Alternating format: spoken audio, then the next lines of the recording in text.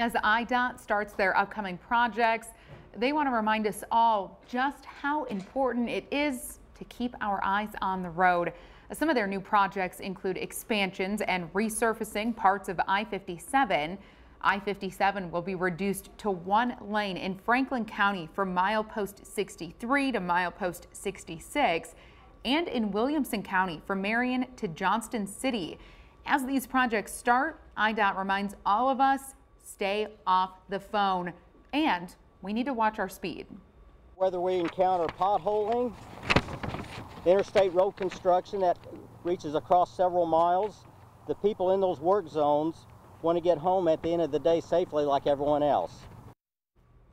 Last year, there were 37 deaths in Illinois work zones. 2 of those deaths were highway workers.